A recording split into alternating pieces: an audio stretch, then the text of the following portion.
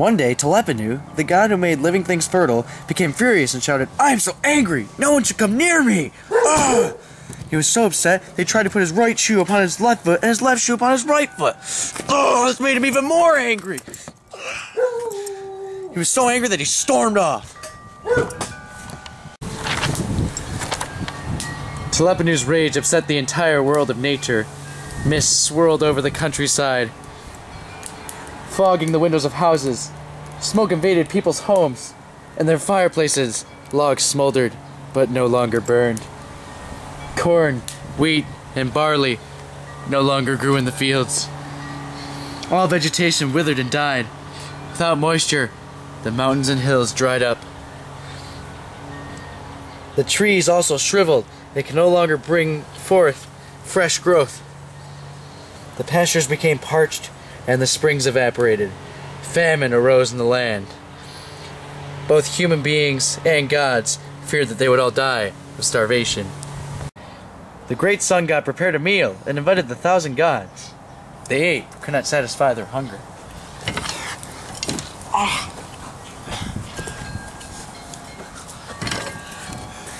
Don't you think it's a bit strange? Where's Telepinu? He hasn't been here in a while. I have no idea where he went. He's so angry! We must find him! Yes, we should. Let's go find him! The great gods and the lesser gods began to search for Telepinu. They wandered over hill and dale. They crossed over lakes and streams. But they could not find him.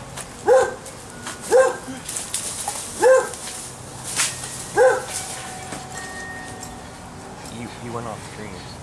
Then he summoned the eagle. Eagle, I summon ye! But the eagle could not find him either.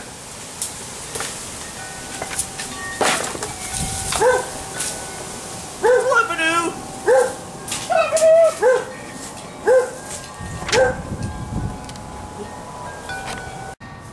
The storm god became worried and angry. He went to his father and said, "Who has offended my son so that the seeds have dried up and everything is withered?" The only one who's offended him is you. You are to blame for this. You are wrong. I am not responsible. Yes, you are. Go look for Telepinu now. If I find you're guilty, I'll kill you.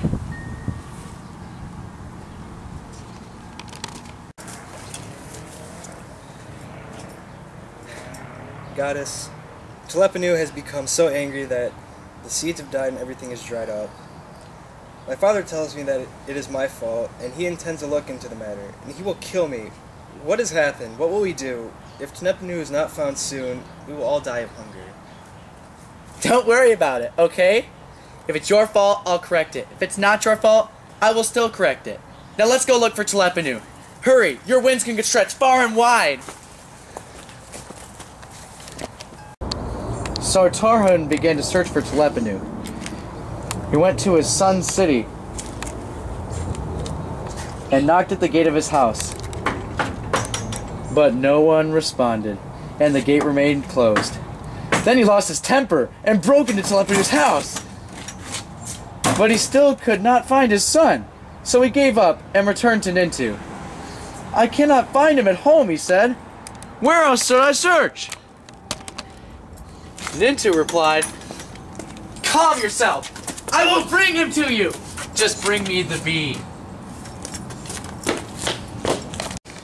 Once Nintu was delivered the bee, she said these words to it.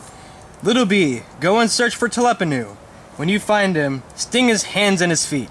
Sting him until he springs to his feet. Then take some of your wax and wipe his eyes and feet, purify him and bring him before me." After much searching, the bee finally found Telepinu, sleeping off his days. Started stinging him everywhere. You're so fast, it looked like multiple bees. And the bee asked him, "What are you doing here sleeping?" I simply left because I was so angry. How dare you talk to me because I am so angry?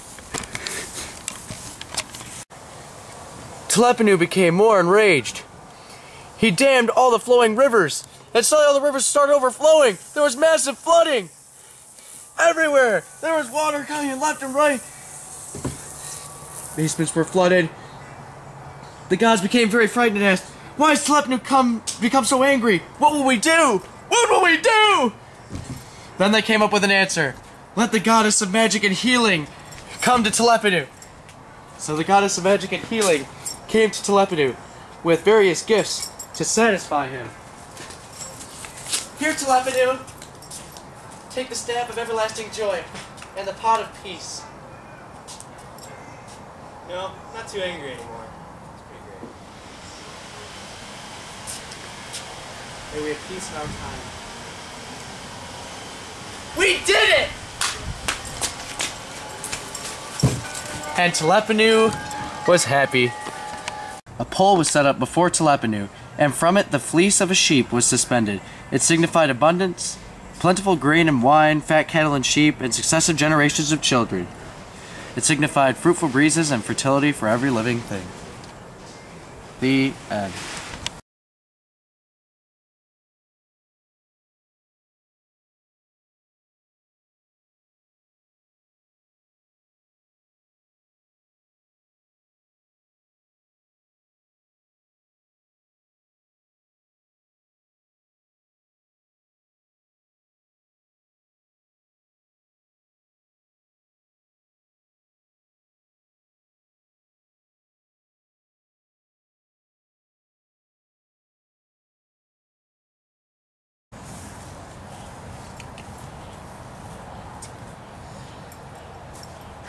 Telepinu has become so angry.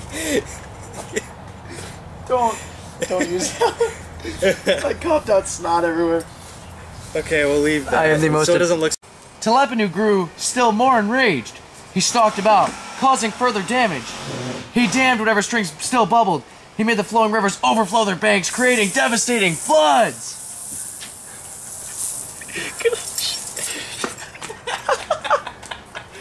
You were like on the edge of the shot. Hey. The bee searched everywhere for Telepinu. Finally, it found it. Telepinu was there sleeping. Oh my gosh! Are you alright? I'm good!